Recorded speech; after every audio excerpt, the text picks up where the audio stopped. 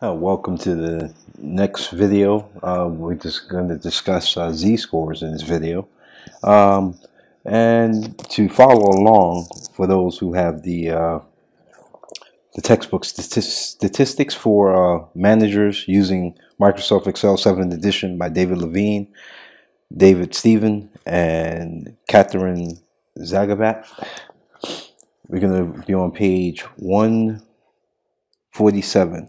And z-score, the z-score of a data value is the difference between that value and the mean divided by the standard deviation.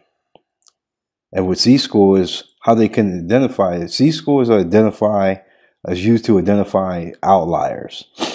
And outliers are numbers that deviate from the higher numbers, from the data set.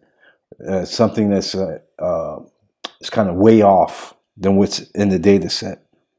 And the values that are very different from the mean will have either very small negative z-scores or very large positive z-score numbers. And that's how you know what's an outlier. And as a general rule, a z-score that is less than minus 3.0 or greater than positive 3.0 indicates an outlier value. So if you go on page 147 and you look at it's a table 3.9 on there, you'll see the formula, which is this is the z-score formula right here. And as you can see, the z-score is each data set minus the mean divided by the standard deviation. So that's your formula right here. So, and to calculate that, I already have this already set up. As you see, I have my time data points for time, and then we can calculate z-scores. And for convenience, I put the mean right here and the standard deviation right here.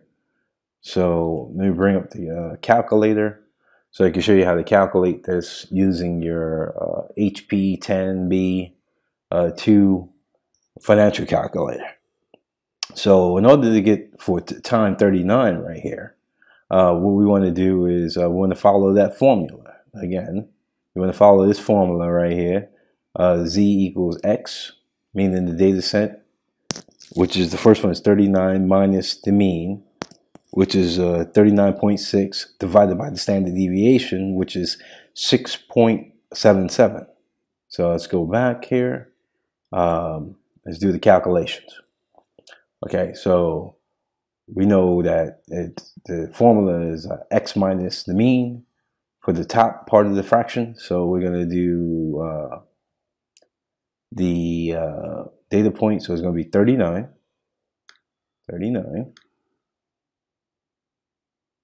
Divided by the mean.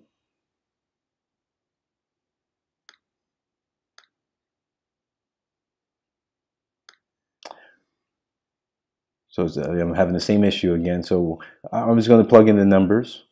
Well, on your calculator, you can actually just pull this up using automatic with the keys to calculate it automatically. But this is a computer version of it. So I'm going to show you, just for convenience, this is what I did.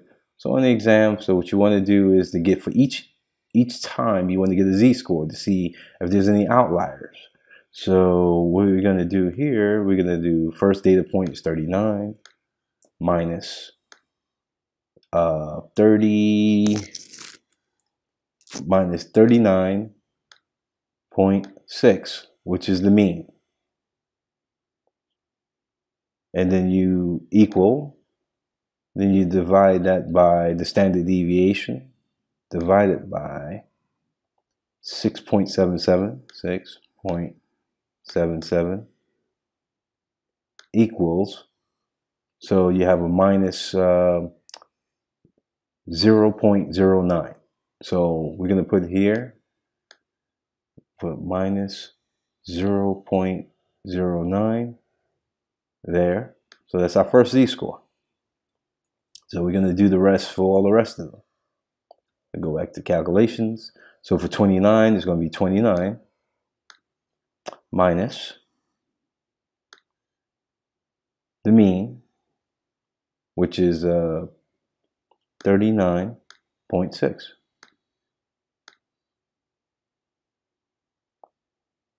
Equals divided by the standard deviation, which is 6.77,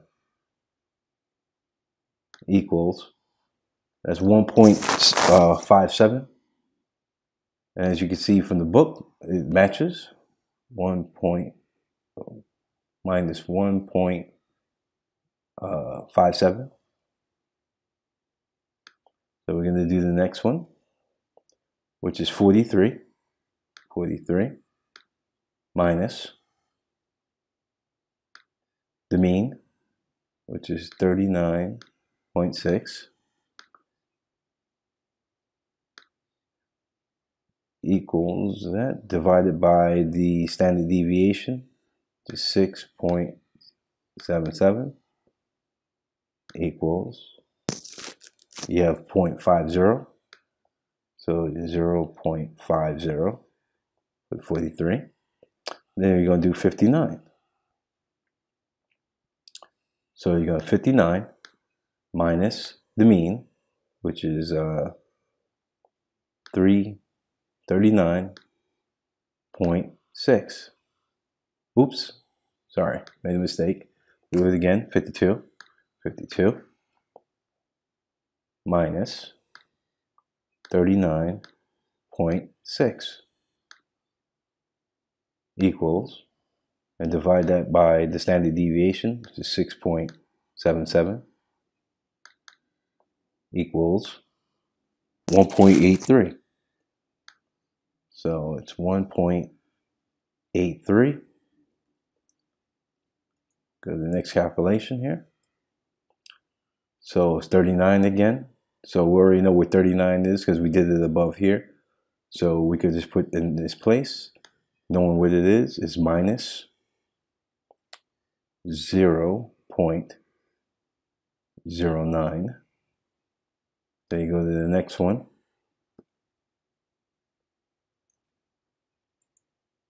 which is 44. So you're going to do 44, and declare this, 44 minus the mean, 39.6, equals 4.40, and you divide that by the standard deviation, 6.77, equals, so that comes out to positive 0.65. So we'll add that in there, 0.65. Now we'll do 40. And clear. So it's going to be 40 minus the mean, which is 39.6, divided by the standard deviation, which is 6.77. That comes out to 0.06. So we'll do 0.06. And if you follow on page 147 and table 3.3, you'll see that the numbers match. So we'll go to data point 31 and the time list. So 31, so you're going to have 31 minus the mean, which is 39.6 again, equals, divided by the standard deviation, which is 6.77, equals, as you can see, is 1.27 minus 1.27. So I'm going to add that here on the spreadsheet, minus 1.27. Okay.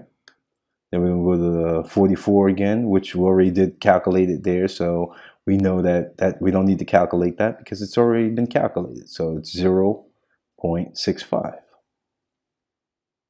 And the final data point is 35. So we're going to do 35. So 35, let me clear the memory. 35 minus the mean, which is 39.6,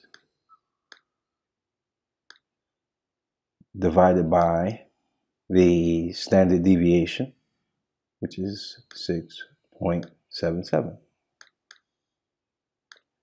And we get a score of minus 0.68. So it's minus 0.68.